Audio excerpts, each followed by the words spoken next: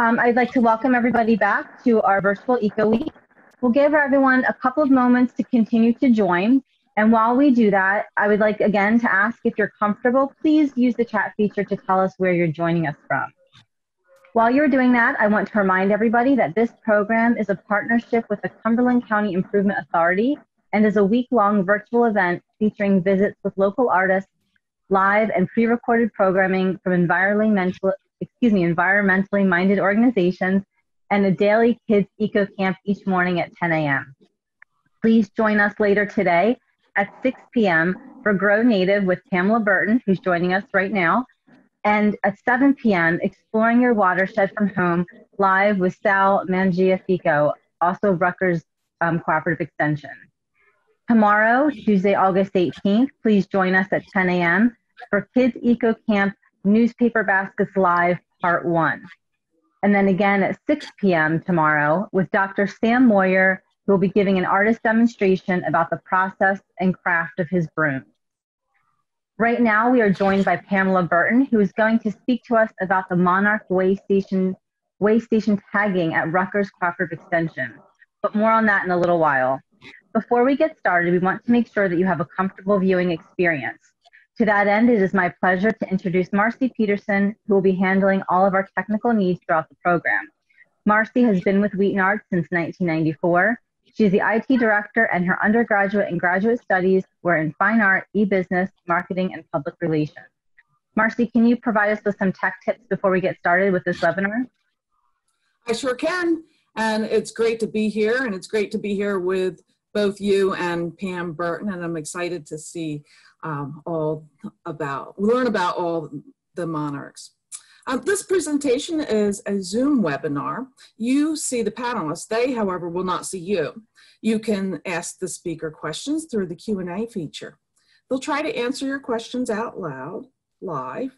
The host, Pam, may also be able to answer your questions and will do so by typing a reply. You can also like other attendees' questions.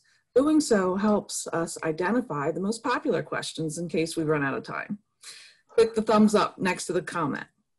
I'll be monitoring the chat throughout the program for your technical and general questions. I'll also share some links and further details and resources for you. You can also get a copy of the chat after the program. Just drop me an email, and my email will be at the end of this presentation. Excuse me. The session is being recorded. As this is a webinar, only the host and the panelists will be heard and recorded. And to customize your experience, you can access your own settings in the upper left-hand part of your screen. So if you look up there now, you'll see a little icon, a green icon. And when you click on that, you'll be able to set some things and make some adjustments. For this particular webinar, all you'll need at this time may be to go to the attendees tab and maybe make your chat box or your chat font a little bit larger.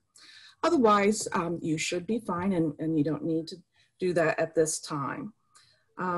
Right now, I want to just mention a couple things about WheatonArts and the types of support that helps WheatonArts present programs like this, free programs like this. That is membership, donations, and shopping at WheatonArts at shop.wheatonarts.org.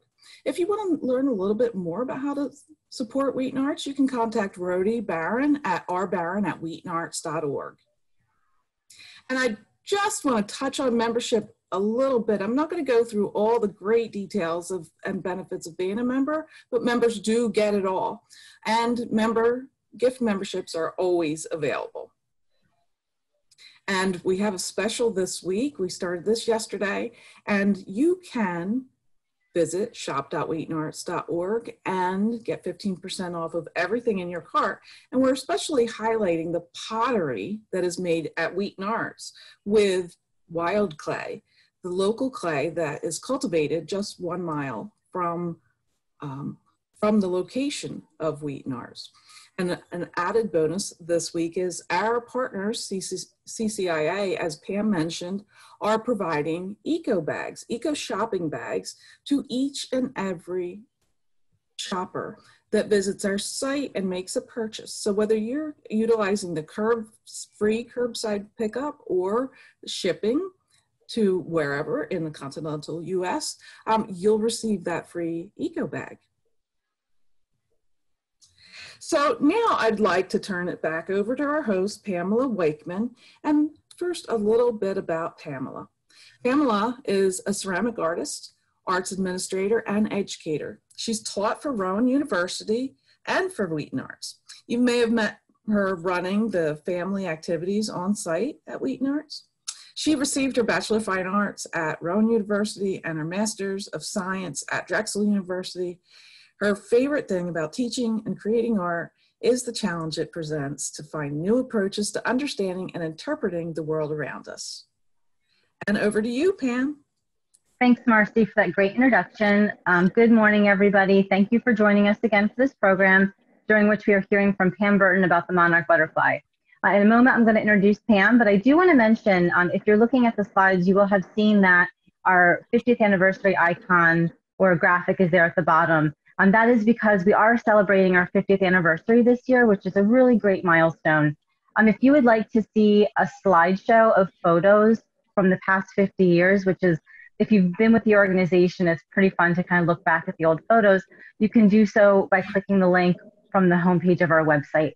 So please, if you have a moment, do click on that and help reminisce with us about the great past 50 years that we've had. All right, it is my pleasure to introduce Pam Burton. Pam's love of nature began as a child. That love inspired her to attend Delaware Valley University for a BS degree in ornamental horticulture. Since then, she has served most of her career in the field of agriculture. Pam has been the home horticulturalist and master gardener program coordinator with Rutgers Cooperative Extension of Cumberland County since 2013. You can listen to Pam do a weekly series of radio spots on current horticulture-related topics on Pop 99.9 FM, Power of Positivity. She also writes a seasonal newsletter. Pre-COVID-19, the Eco Fair at WheatonArts was one of the most significant projects undertaken by the Rutgers Master Gardeners of Cumberland County. Pam worked closely with the propagation team, the butterfly team, Ask a Master Gardener team, and education station team to make their contribution a success. She is pleased to bring a part of that to you as a virtual experience with two programs, as Monarchs and as Natives. Thank you so much for joining us, Pam. I'm very excited to hear what you have to share with us this morning. Thank you, Pam. So let's get started here. Sharing my screen. Great. All right. You seeing it, guys? Yep, it looks great. Perfect, perfect. So thanks for that wonderful introduction. As mentioned, I work at Rutgers Cooperative Extension of Cumberland County in New Jersey. And I want to thank everybody for joining us for a little bit of Monarch magic. The sweet little girl that you see on the screen is actually a granddaughter of one of our Rutgers Master Gardeners of Cumberland County. And what does a home horticulturist do? I answer questions that homeowners have about their gardens and plants. I identify insects. And I'm also the Rutgers Master Gardener Program Coordinator. Here's a picture of the Master Gardeners taken in front of the museum at WheatonArts from a previous eco fair. We like to provide research-based education to the public. We like to say that education is our product. So what you're going to hear a lot about today are resources, because there's no way you can cover everything about monarchs in an hour, and I certainly am not the top expert on it. I was lucky enough to be asked to join WheatonArts Eco Fair Virtual because we also come with a native plant sale every year that is highly, highly popular. People run down the alleyway to get to it. We talk a lot, we actually grow a lot of natives, which we're going to talk a little bit about later on. Also, if you want to join us tonight at 6 o'clock, I'm actually giving a presentation on growing natives. And I have to say with pride that the Master Gardeners propagation team actually grows all of these plants. So that's a huge undertaking, and we really miss being with you guys this year. But of course, we usually are there with our magical interactive butterfly tent where everyone who enters turns into a kid yet again. The only way we can do it this year is bring it to you virtually. So we're going to talk butterflies. I want to put a special thanks out to Monarch Watch. They allowed us permission to use their educational information and their excellent photographs for this presentation. And you'll see what I mean in a few minutes. Let's hope by the time that we're done with this whole thing, you'll consider being one of their citizen scientists too. So let's just imagine for one moment that we are a mama butterfly looking for the perfect habitat to lay her eggs. And Maurice is going to give you a link in the chat box now on how to contact Monarch Watch. Would it be here? Maybe. Or do you think she might like this habitat just a little better? Well, what do we think she's looking for? Ah, it's all, yeah. I'm not seeing your slide move. Oh, I'm sorry. There we go. Sorry about that, guys. There we go. I'm going to run through that really quick to get you. Thanks, Marcy, for letting me know. I'm looking at an entirely different screen, as you can tell. Okay, here we go. Monarch Watch. And she's looking for a number of things, but the most important thing is milkweed of the genus Asclepias. Monarchs are known as specialists, and their caterpillars can only eat plants in the milkweed family. They can't host on or digest any other plant materials, so it's imperative that she has to find that milkweed.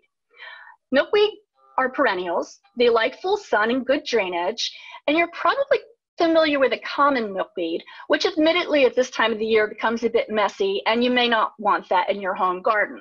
The good news is there are over 100 species of milkweed in North America, which have beautiful flowers and aren't quite as messy. There's two that you see on this screen alone. Pam, why is it called milkweed?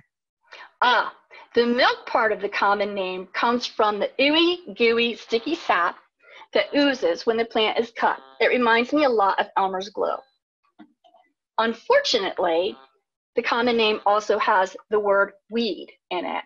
And that's what people think then, that it's a weed, but it's absolutely critical for monarchs. Now, I've planted some of these in my garden, but what is the best way to approach it? Should I be planting from seed, or should I use a plant and transplant it in? Well, I don't want to set you up for failure. Milkweed is actually very hard to grow from seed. It requires stratification. It doesn't always germinate easily, but if you want to give it a try, Marcy will add a few links into the chat box for the locations of where you can go on websites and find seeds to buy. Okay. Now, I was lucky enough that my local nursery had some milkweed plants, but if people aren't like me and are not as lucky, where would they be able to purchase milkweed plants? Oh, there's two really great sources, and you know, we would always bring them to the Eco Fair as well, but there's two online sources, and it just depends on which one works better for you. One of them is called the Native Plant Finder, and it lists suppliers by zip code, so it's interactive. And the other one, and this is the one I happen to like, is the Lady Bird Johnson Wildflower Center, and Marcy can add those links onto the chat box. Great, thank you. So we did talk a little bit about the specialization and why that's so important for the monarchs. Milkweed itself has poisonous cardinalides, which can be ingested by monarchs, but they're poisonous to vertebrates. The chemicals stay with the monarchs throughout their entire life cycle. Of course, being poisonous doesn't help the monarchs much after a predator has already killed or tried to eat them. How does the monarch let the predators know that they are poisonous? Nature's wonderful. Monarchs use their warning colors of yellow, orange, black, and white to let potential predators know that they contain poisonous chemicals. It's not unusual to see butterflies with beak-sized sections gone from their wings, where a predator took a bite out of the adult, tasted the poison, and released the butterfly without killing it, and no doubt learned its lesson never to try that again. So I'm going to talk to you a little bit about a fun part of milkweed, because that's so essential for the monarchs. tell you a little bit about a fluff and stuff story.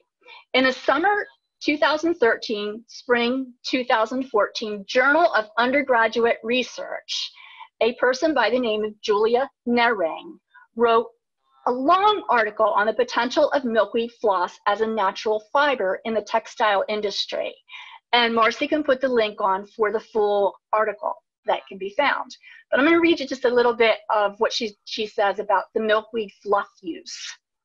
In quotes, "My initial research led me to find that the fluff has actually served several little-known purposes. During World War II, the Japanese cut off the United States supply to a fiber called kapok. Without kapok, they did not have any stuffing for life jackets. Subsequently, the government launched a program that enlisted the help of children. If they could fill up a large onion bag of milkweed fluff, they would receive 15 cents. This incentive proved very popular, and the United States was able to stuff over 1.2 million life vests with milkweed fluff." That's some pretty cool stuff. That is cool. Yeah. So let's take a look at the anatomy. Marcy, are you ready to put a poll question out to our audience? All right, while Marcy does that, we're going to talk a little bit about the anatomy and why we're waiting for those results. So you see that on an adult, they have a head with eyes, antenna, poppy, and proboscis. And the poll question itself is, what part of its body does a monarch use to taste? The antennae and palpa, the tongue-like proboscis, or its feet, which are called tarsus? The palpi are actually the end of the antenna. They sense molecules in the air, giving butterflies their sense of smell. The butterfly's tongue is a long proboscis, and it uses it like a straw to suck up nectar and water for nourishment, and it curls up when it's not in use. So do we have the poll results? Can we see them now? Yes, we can. Okay, and what do people think? Oh, there we go. Oh, wow, we have some smart people in our audience. Excellent. On the thorax, there's 6 legs with tarsus at the end for gripping and for tasting sweet liquids. I think maybe some of you visited our butterfly tent in years past, huh? That is pretty cool. So how does the monarch know that it's on a milkweed plant as opposed to a different type of plant? The females take their legs and they drum it against the plant, which releases plant juices and special chemoreceptors to let the butterfly know if it's the correct host plant. She'll test that plant with all 6 legs just to make sure before she lays her eggs, because she knows that it's so very important and essential for the egg's survival to be laid on the monarch or on the milkweed, so that when they come out of their egg, they can start eating right away. There's 2 pairs of wings, 2 hind wings and 2 forewings also on the thorax. So take a look at those veins, and they're going to give the wings structure, strength, and support. But this is also the way that we tell the difference between the male and the female, by looking at those veins.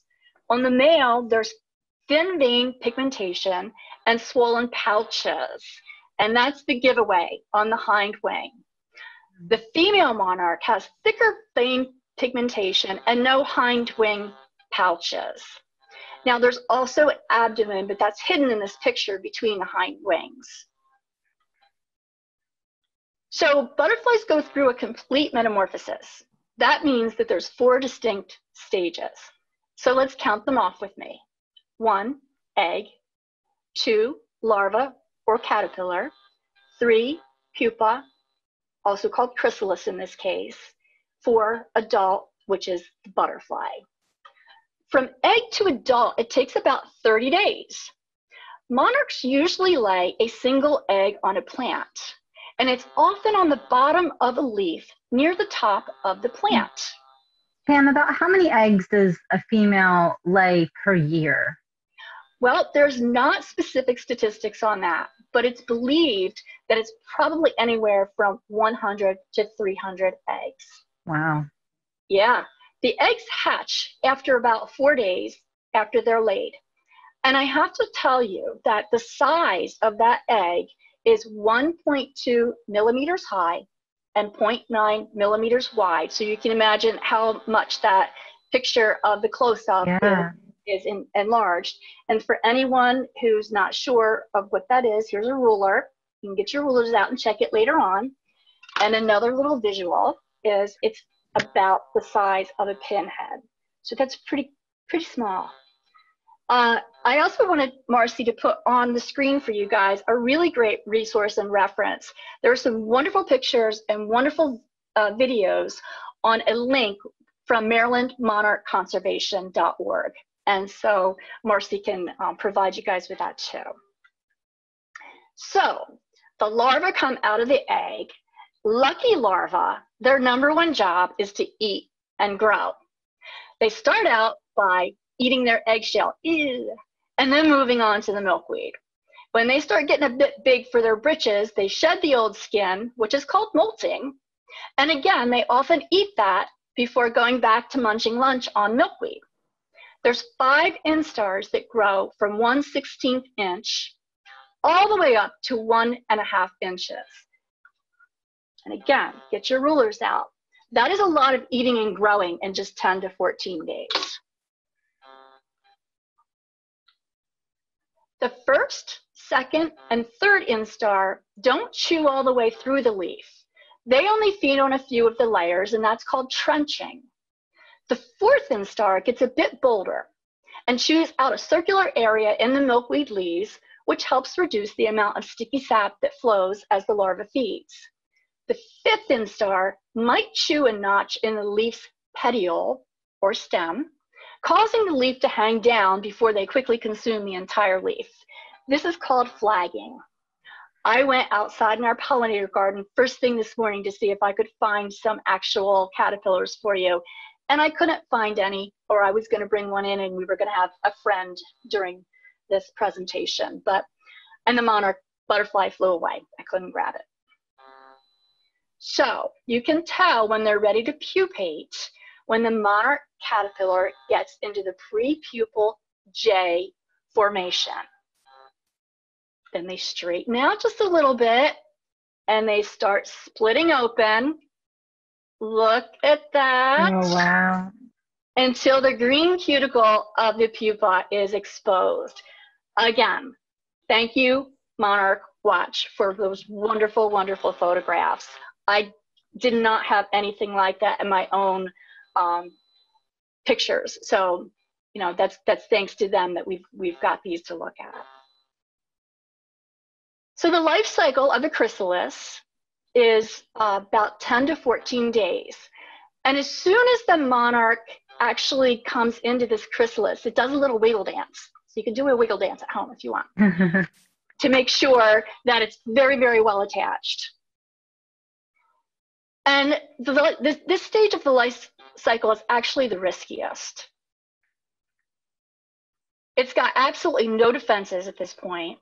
So many times the caterpillar leaves the milkweed patch to increase the size of the predation search and not make themselves easy targets. So Pam, do we have any chat questions that I need to tend to? Actually, yes, we do. Thank you so much. So someone wants to know, how do people know if the butterfly is poisonous? That's a good question, and I don't really know, except for education, and realizing that you know, that monarchs are poisonous. That's the best way I can tell you. I don't think we're going to try and eat them. So at least now, yeah, exactly. They're not poisonous, right, to us if they are near us or touch us, but it's the ingestion of the butterfly, correct? Correct. Right. It's the actual eating of the butterfly. So I don't recommend Which we that. do not recommend. No. That was a great question. It was a good question. I'll also tell you that there are some caterpillars out there that you don't want to touch. So if you don't know, don't try it. Some of them have little hairs that actually can have a very negative reaction to, and they might even kind of sting you a little bit too. And that's one of their predation things that Mother Nature has provided to them. Great. Anything else? Nope, that's all for right now. All right. Okay, so when the butterfly is ready to emerge, the pupa is very dark and orange, and you can actually see the black adult wings if you look closely there through the pupa covering. And the monarch comes out. It clings to its chrysalis, and it looks kind of weird at first, with wrinkled wings and a large abdomen. But the butterfly pulses its abdomen and pumps fluid into the wings until they are fully expanded and stiff. It takes about 1 to 2 hours, and if you are so lucky to be able to see this event happen, it is a wonderful, wonderful time to pull your cell phone out and take some great pictures. All right, we're back to the beginning again, and we see the monarchs and we see their caterpillars on a milkweed. The summer generations live about 2 to 5 weeks, but the late summer and early fall monarchs look and act the same, but they're really very different. How are they different? Those are the ones that will do the monarch migration. This generation flies 1,000 to 3,000 miles and overwinters until the following spring when they return and fly back again. And the flight is down to Mexico. It's really important for them to have nectar sources to be able to store fat to fuel their long journey ahead. And it's this generation that Monarch Watch wants to be tagged for more educational study and research. So the November to September pathway that the monarchs take was determined by studying recoveries and observations of the tagged migrating monarchs. And Maurice is going to put a poll question up there. How do the monarchs know it's time to migrate to Mexico? A, the seasonal change of shorter days. B, the seasonal change of cooler temperatures. C, they look at a calendar and see it's fall. Or D, both A and B. So the monarchs, and I'll talk a little bit about this migration while Marcy gets that poll up and gets the results in. The monarchs of North America are the only butterflies to make such a long two-way migration every year. They fly in masses to the same winter roost. Can you just imagine what that might look like to see that going by? Science doesn't have all of the answers. And one of the unsolved mysteries remains as to how they find the overwintering sites. They often return to the exact roosting trees.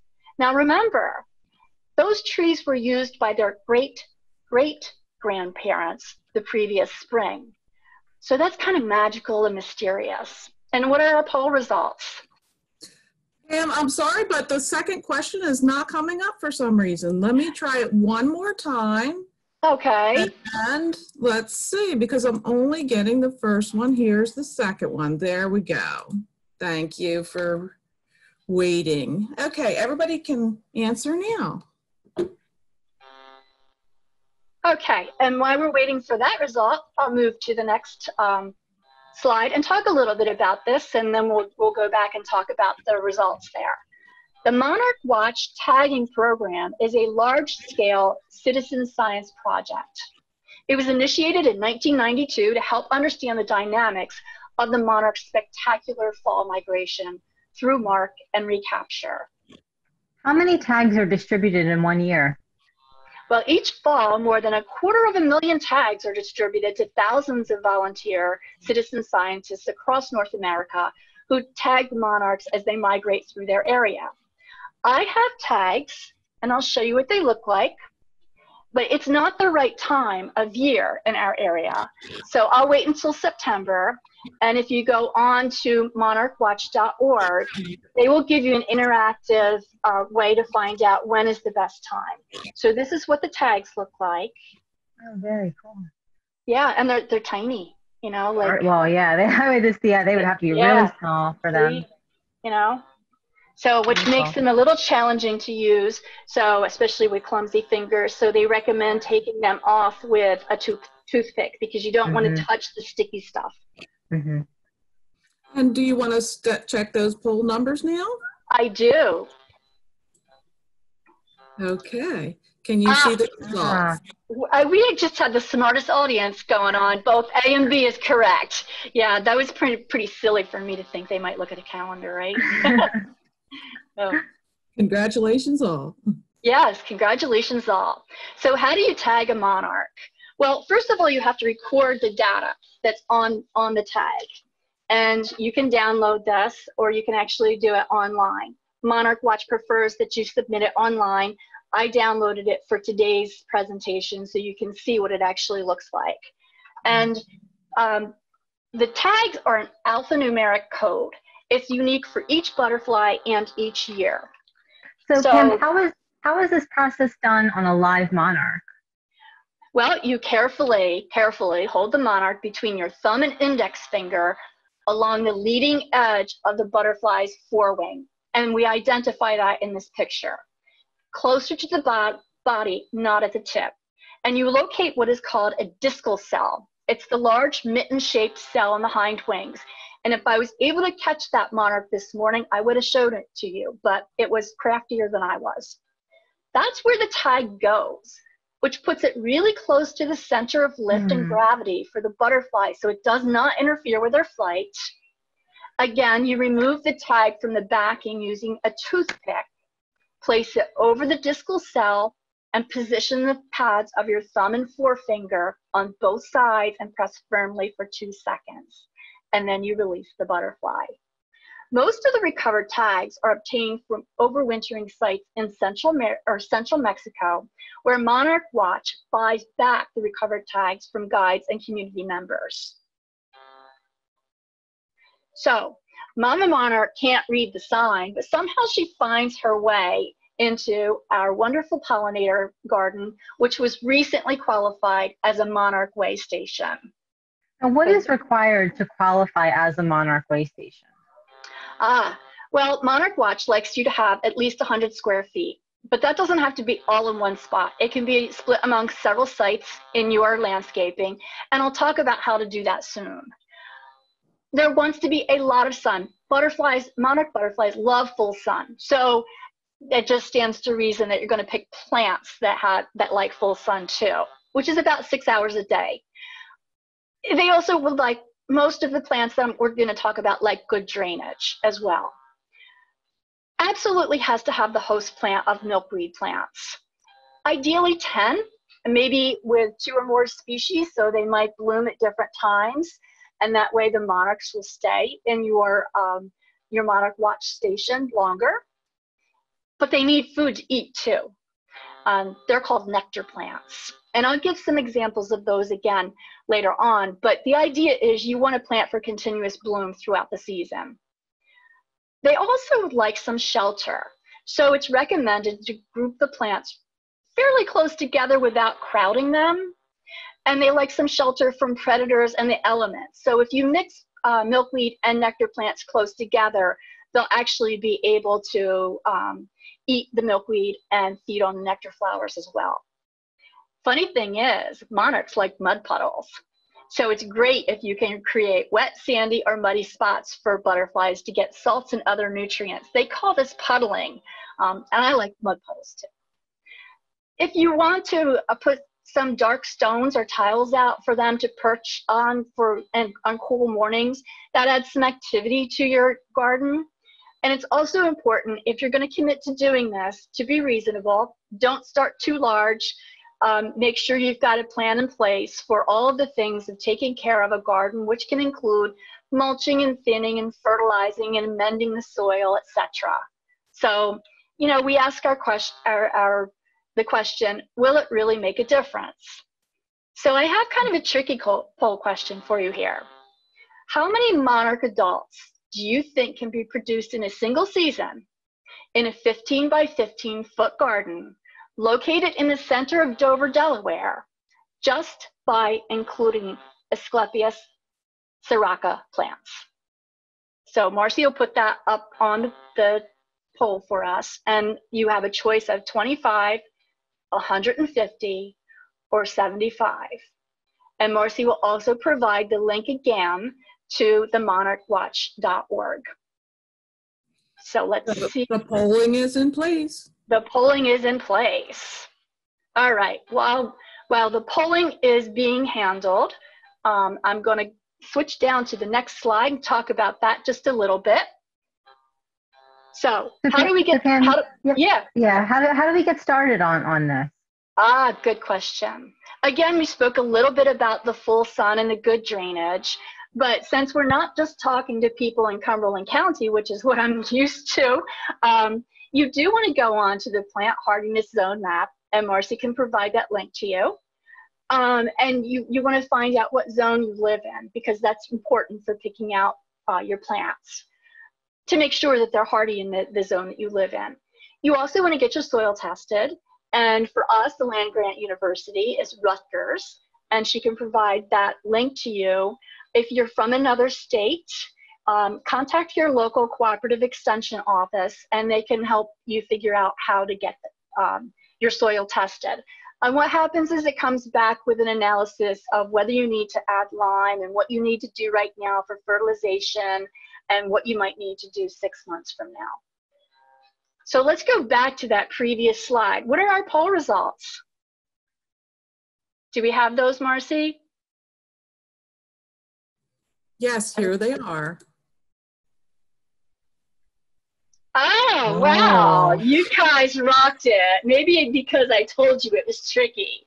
Yeah, so there's a quote from the book that's called The Living Landscape, Designing for Beauty and Biodiversity in the Home Garden. It's written by Rick Dark and Doug Talame. It was put out by Timber Press in 2014, and you are absolutely correct.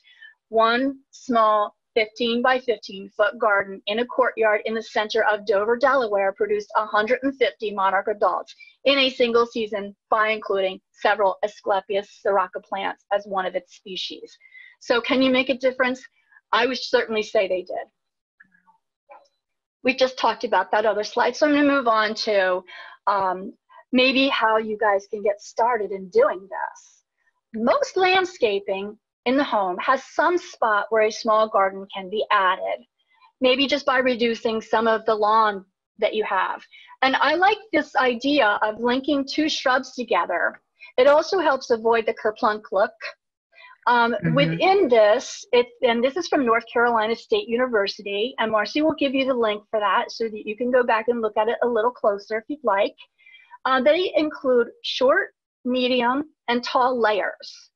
They also suggest clustering the flowers closer together. We talked a bit about that, which helps with the shelter and seasonal blooms. So many times I see people with two bushes or two trees in their front yard, and this just kind of helps link it together, and it would give you a wonderful, wonderful little pollinator or monarch waystation. This is an actual garden design example of a monarch waystation. I would love to see this planted in a small pocket where you can see it from a window while you're having your morning coffee. And I'll be showing you some of the plants listed here later on. And Marcy can provide the link for you so that you can go and study this a little bit closer at your leisure. And here's a third option. How about a corner of your yard or along a fence line? This is a really cool possibility, and I have a hedgerow that I have a very large pollinator garden growing against, and that's what reminded me of this.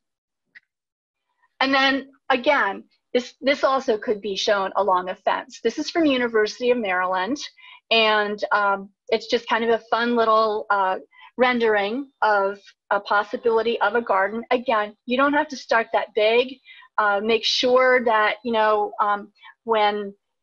when we start carting the kids off to soccer again, that you've got time to tend the garden and weed it and stuff. So you don't need to get huge to begin with, but I guarantee you're going to get hooked. So let's talk a little bit about the nectar plants. Here we come for some pretty, pretty, pretty plants. We talked about the importance of the host plant, the Asclepias or milkweed, but the butterflies need nectar plants for food as well. So we're going to look at some of the nectar plants that were listed earlier in the garden examples.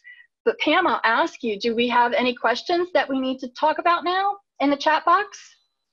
So we had one question about the milkweed, and you touched on a little bit. Someone was asking, why is planting seeds for milkweed so difficult? Could you share that again?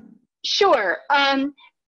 It's difficult because they need stratification, and that is sometimes a hard concept for people to know for how long and how to do it.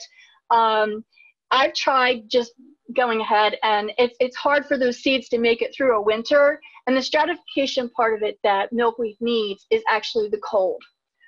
You know, so you can try putting it in your refrigerator, but you would really need to do a lot of research on that and figure out how to make it work. It certainly is less expensive that way. You know, Rutgers Master Gardeners have been highly successful because they have done the research, they have done the stratification, and, you know, we were able to grow several different species to bring it to the Eco Fair in person. So good question. Thank you. Give it a try. You know, what have you got to lose? Monarch Watch itself has a list of plants for butterfly and pollinator gardens, native and non-native plants suitable for gardens in the northeastern United States, and they were so kind as to bold the must-haves. So Marcy can give you the link for that, but we're going to start talking about a coneflower. A coneflower is also Echinacea, and yes, I do have the Latin names in here. That's very important to know when you go to a garden center, because the common names can be very confusing, and they might use coneflower for something else as well when you really want the Echinacea here. So at the top of the flower, it does become a prickly cone, and it's kind of hard to touch. And so I think that's probably why it came up with coneflower as its common name. It's a perennial, and it is a native. It grows 3 to 4 feet tall. So this one would go in the back of the garden, and it's very drought tolerant once it's established. It can grow in full sun to partial shade. So, you know, this is a really good plant to pick because you don't have to worry about going out and watering it right now. Well, we've had a pretty wet summer, but nonetheless, you really wouldn't have to worry about getting out there and watering it. This pretty flower is called yarrow, and it's pretty in pink. That's why I put it up here. It comes in other colors too. It, again, is a perennial. It looks beautiful as a cut flower, and it has really, really lacy-like leaves. So it just looks really pretty. Will these milkweed plants and nectar plants survive New Jersey winters? Yes, yes. I have all of these plants that I'm showing you today are out either in the pollinator garden here, or I have them in my own personal garden. Okay. Good question. Hollyhocks I put in because this is one of the old-fashioned favorites, and it's making a great comeback. It's really tall again. It's 4 to 8 feet tall. I love these colors, and when the breeze comes up, the hollyhocks look like they're dancing. You want to put it in the back of the bed, and they readily reseed themselves for year after year happiness and joy. They remind me of my grandma. Now, Pam, I have a question about those. I'm actually sitting here with some seeds, and I know I've seen snapdragons and lupine, which look really similar to hollyhocks. Are Right. they just as good? Snapdragons are an annual. Hollyhocks, it depends on what site you look at. Some call them biennial, which means they come up every other year. I'm going to call them a hardy annual because they reseed themselves for year after year after year. And the lupine, if I'm correct, and I could be wrong, I believe lupine are perennials. Are they just as good? I'll tell you what, you know, I see butterflies out there on a lot of flowers. It might be harder for them to get on flowers that are double, to get the proboscis in there, but you know, there really isn't any wrong flower for a butterfly to get nectar off of. So, and I put these up here because they're given in the examples, and because I do know that they can grow here. Great. Give them a try. The funny thing is with gardens, I think people are sometimes they have a hard time getting started because, you know, we're so used to having gone through school and getting graded. Nobody's grading you on your garden. You know, it's all for you. It's all joy. And if you get one butterfly in there, guess what? You passed. You get an A.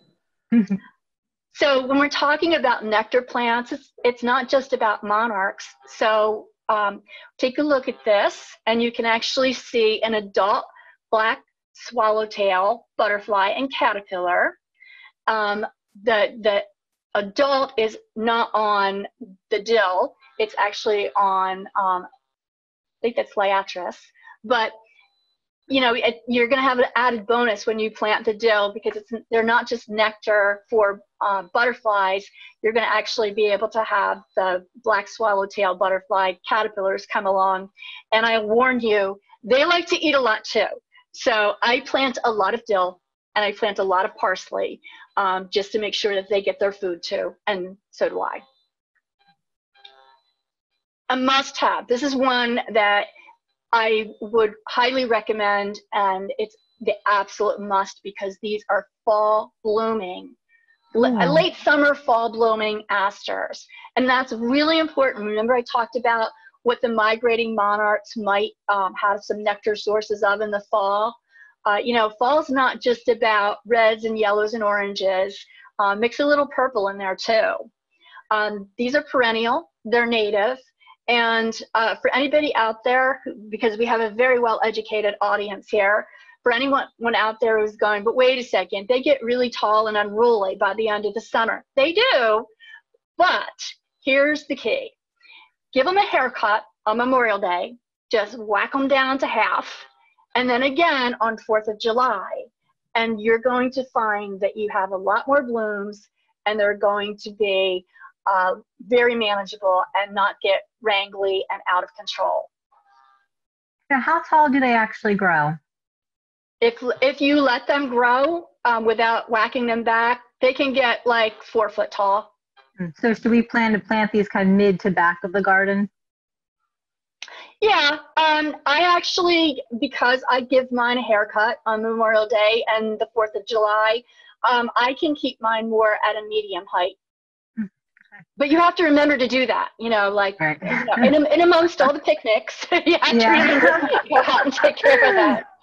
Yeah. So, you know, you can give all of your guests, hopefully we can congregate again next year, and you can give all of your guests some pruning shears and say, here, how about it? Yeah. So, you know what? Lucky for us, Asclepias does double duty as a nectar source too. And again, it is native and perennial, and the butterfly weed has that beautiful showy orange flower. Ours are in bloom in the garden right now. This is a perennial with cool blue flowers. And when I say it makes me feel cool, I mean, you know, not like cool, but as in not too warm. Just because it's just got, it just kind of washes over you when you're, you know, out. I have it right outside my side porch. When it gets done flowering, that's really fun for me, because the wonderful seed pods make a really cool sound when they knock together. So this time of the year, I can be sitting on my side porch and I kind of hear them clicking together. So that's just a fun sound. Ah, this is Queen Anne's lace. And you're going, what? Isn't that a weed? Well, you know what? It may be a weed to some of us. It's actually the wild carrot, and it doesn't know it's a weed. And the insects and pollinators that go to it doesn't know it's a weed. So I happily have it growing in amongst my flowers in my yard. This is the Eastern Joe Pye weed. This is another wonderful, wonderful, wonderful plant that I would highly recommend. And my journey through the garden this morning, I saw the monarch on the Joe Pye weed. Joe Pye weed is really tall. It goes way to the back of the garden. I'm talking like 6 feet tall. And you know, that's where the monarch was this morning. It's a really great native choice instead of the butterfly bush. The butterfly bush, I know everybody's going, but I love the butterfly bush. Yeah, and you know, that's great, and I'm glad you do, but if you want to plant natives, this is a wonderful, wonderful native choice to plant if you are committed to the natives. There are over 36 caterpillar species that feed on the Joe Pye weed. And also, the spice bush swallowtail is one of them. and you wonder to yourself, well, why is it called the spice bush swallowtail? Because we all love looking at butterflies, you know, and the cool thing is you're not going to get just monarchs, you're going to get others. Well, it's called that because the spice bush, or the Lindera bunzwine, is the host plant for the spice bush swallowtail. So that's pretty cool stuff. And again, if you attend my 6 o'clock presentation tonight, you'll learn more about the natives themselves. Pam, should people be concerned if they have pets that go into their garden, or chickens or anything like that, that might be amongst these plants? Are they poisonous? Will they harm the pets? Some of them might be. I can't tell you which ones offhand. I haven't done the research on that. You know, a lot of times, at least I find in a lot of the New Jersey gardens from the master gardeners that I've heard about, they actually try specifically to keep their pets out of the garden. And it's maybe not as much of a pet control as a pest control because of all of the, you know, critters we have that like to go in and avail themselves of our gardens as well.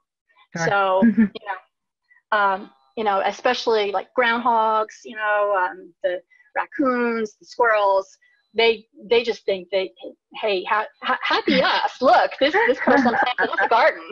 Yeah. Okay, so the blanket flower. I would suggest to people that if you're concerned about that and you really want to know what the poisonous ones are, you can always look in the Poison Control Center, dial them up, or do your research and check it out. I only use websites that are .edu. That means that they're scientific research based. So that's important to realize because, you know, despite everybody's thought process, maybe not everything that we find out there on the internet is true. So the common name blanket flower may have come from the ability of this wild species to completely cover the ground with a blanket of color. And it is very pretty. This one is not a tall grower. This would go in the front of the garden and, you know, just a beautiful addition. It's nice to mix it up with some annuals. This is always one of the first plants that we sell out of at the in-person eco fair. It's a spring bloomer, so some of them are in bloom, and that has a lot to do with what people are buying right then, and it works really well in a container garden too. So this is bee balm, and hey Pam, what did your son say about this flower? Yeah, so we've had bee balm growing in our garden for quite some time, and my son thought it was really funny because he said it looks like it's wearing a crown on top of the plant. So I thought that was really sweet. I did too, and I thought that amount of imagination, I would never have thought that, but now every time I see that, I'll think of him. This is a black-eyed Susan. And some of us might be familiar with this because they readily grow everywhere. The common name is likely attributed to the black center, which stands out in the middle of the bright yellow petals. This also makes a beautiful cut flower. My background is actually in ornamental horticulture, and I, in the past, have worked as a floral design in several different shops. So I always have fresh flowers in my house in some way, shape, or form. And these definitely, they make the list. And I'll note too, I have those in my garden, and if people are concerned about kind of planting on a budget, those are really great that I've noticed because you can pull up a little section of them and plant them somewhere else, and then they'll start to spread there as well. So you can really fill your garden over the years with just starting with one plant. You can, Pam, and you know it's fun to do that. I have. I'm fortunate that some of the master gardeners have shared some of their plants with me at some plant swaps that we've had in the past. So when I walk through my gardens at home, and I will admit to all of you that I have a lot of garden space, but that's my happy place. You know, I can look to these plants and you know, my friends gave them to me. So it's a great place to be. So the last plant I'm going to talk to you about is goldenrod. And again, you're going, wait a minute, that's a weed. And I'm asking you to do just a little bit of a paradigm shift in your thought process, because this is not the plant that causes those allergies. goldenrod is coming to its own spotlight. You can find, actually, when the flower market was open in New York City, you can actually go in and find goldenrod being sold at the flower market, and it's going for a decent price. I sail a lot, and I've seen it in native plantings all along the harbors of the Chesapeake. The culprit is actually the ragweed, which is not showy at all, but blooms at the same time. So we notice the goldenrod because of the beautiful showy flowers. They have really sticky pollen that adheres to the insects. And the ragweed actually depends on wind pollination. So the ragweed is putting the pollination out to the wind, and that's what you're breathing in, and that's what's giving you allergies. This wonderful little plant here supports about 94 species of caterpillars. It's used by 4 species of insects as food source or host plants, and the fall flower attracts many native pollinators, including butterflies. Maybe not this butterfly, but so is there any questions that we have to answer? We've got about 5 minutes here. So there's no more questions coming from the chat, but if anybody has some last minute questions, please do ask them in either the question and answer, or I'm also looking in the chat for your questions. Okay. Pam, this has been so informative, and my garden definitely has a lot of the pollinator plants, and I have planted some milkweed, but you have absolutely inspired me to plant more. And I'm going to definitely go back through your slides, and we're going to have this recording available for those who want to review it again. Good. And I'm definitely making a list and going to plant some more plants.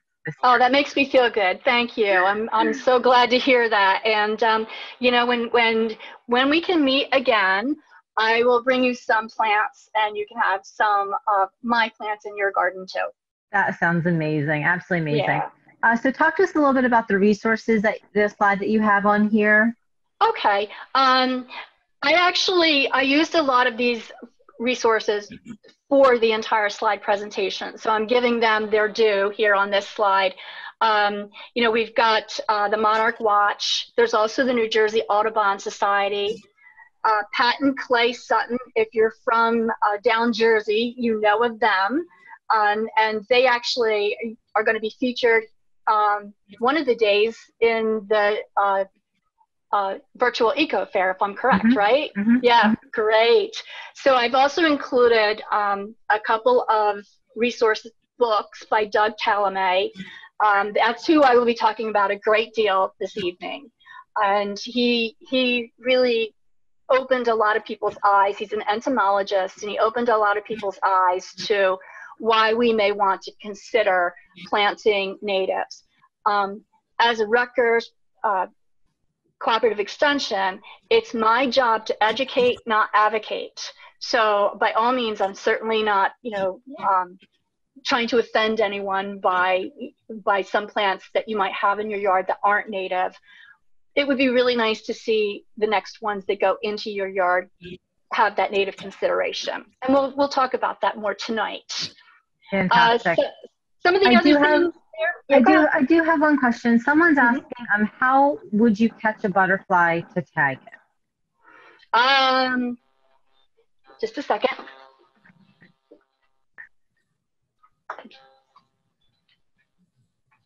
If you go on Monarch Watch, there is a video, and they will show you, and there is actually a particular net that they recommend, which I bought, and you have to make sure that they're resting on the flower. You quietly go up behind them, be really quick, and you scoop them up into the back part. I'm going to tell you that takes some practice, and I'm not great at doing that just yet, but I've been out there practicing it, because I have all these wonderful, wonderful tags that I've got to put on butterflies at some point. So if you drive past the Extension Center and you see me running around in the Pollinator Garden, you know, that's just Pam being Pam. And if somebody does put together their garden to become a tagging station and a waystation, is there a place that they should go to register that as a waystation? does someone come out and certify that it is? How does that process go? Actually, you go on monarchwatch.org and they have a questionnaire and you fill that out. No one comes out to check on you. You just fill out the questionnaire. I will tell you there's a cost involved. I can't remember how much it was off the top of my head. And there's also an additional cost if you decide you want to tag. So, just saying that there is a cost involved with it. I felt that cost was very much worthwhile for us to invest in, Sure. especially considering the scientific work that they do. Yeah, absolutely. Well, thank you so much. This has been incredibly informative. And I know Marcy is going to give us some information to help wrap us up for this morning. Thanks, Pam. Oh, thank you. Well, great, and thank you so much, Pam. This has been absolutely wonderful. I actually have a question because I do know, WheatonArts has such a great relationship with the Master Gardeners, and I just wanted to know if you wanted to say anything about that, about volunteering, or who is eligible to volunteer for the Master Gardeners when things do. Yeah, and I didn't say a whole lot about that because right now it's been determined that the Master Gardeners or any volunteers through Rutgers will not be meeting one-on-one until at least the end of the fall semester. However, if people decide that they would like to be involved with the Master Gardener program, it is a volunteer program. You commit to 60 hours of training. So there's a lot of time commitment here. We're looking into hybrid training for the future, both online and some in person, and hoping that works well. And then there's also a commitment to volunteering. I can tell you that so many of the Master Gardeners do a lot of their volunteer time the day of and the days prior to the Eco Fair. So Eco Fair is an important event for us because of the propagation team and all the other teams we've talked about, the Monarch team, so I can't really tell you exactly when nobody can make plans right now. So I can't tell you exactly when things are going to be offered again.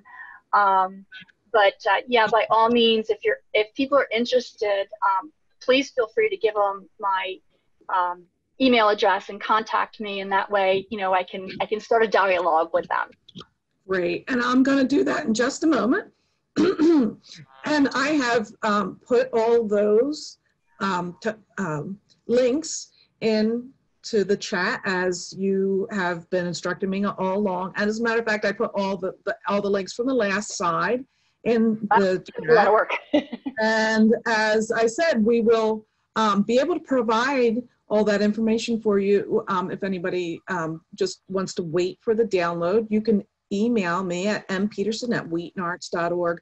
But we're also asking you to let us know what other programs you'd like to see WheatonArts produce in the veins of this Eco Week, in other veins, but this Eco Week is a good example of a nice variety of the resources of people and the interest and the different interests that we can develop those programs on. And it's truly been so exciting. And Pam, your presentation was wonderful.